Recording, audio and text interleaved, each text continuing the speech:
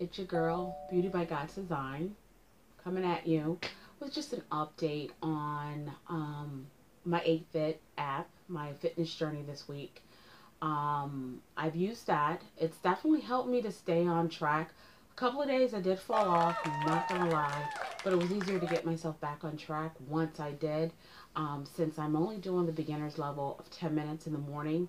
And the reason why I'm doing 10 minutes in the morning and then 3 days a week in the afternoon when I come home from work and get the kids situated, I'm doing a 30-minute workout.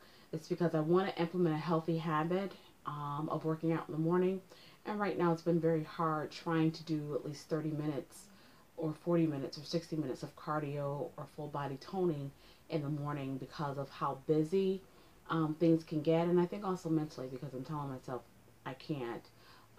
So as I said before in my previous video, it takes up to 28 to 30 days to unlearn a healthy or bad habit or learn a healthy or bad habit.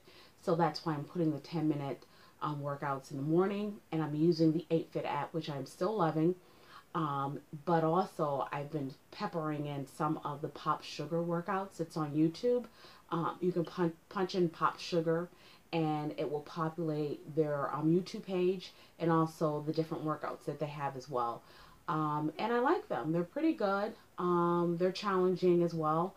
And they always have someone doing a modification. So if you're not used to doing maybe HIIT workouts or maybe full body workouts where you're going at full tilt, they have someone that's showing a modification. So that's always good as well. So you can challenge yourself throughout the workout, but then also when you feel like you want to give up, you can look to the person that's doing the modification and still keep moving your body.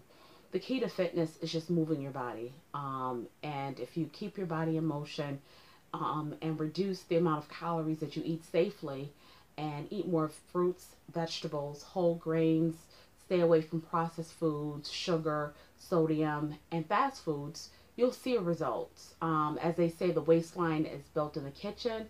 So I definitely am big on knowing what I'm putting in my body